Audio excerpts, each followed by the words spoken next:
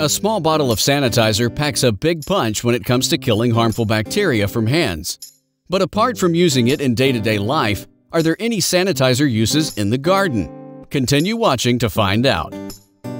Number 1. Disinfecting hands after a gardening session. A dollop of sanitizer is all you need to quickly clean your hands of bacteria that you might be exposed to while touching pots or tools in the garden. Number 2. Cleaning garden tools. Washing garden tools with water is not enough if you want to completely disinfect them. Sanitizer comes in handy when you quickly want to clean the tools without soaking them in water. This prevents the transfer of diseases from an infected plant to others. Number 3. Killing soft-bodied pests.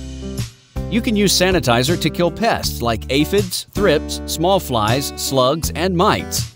Alcohol makes an ideal killing fluid for the soft-bodied pest, as most of the sanitizers contain 60 to 70% ethanol. To use it, dilute sanitizer in equal parts of water and apply directly on pests with a cotton ball.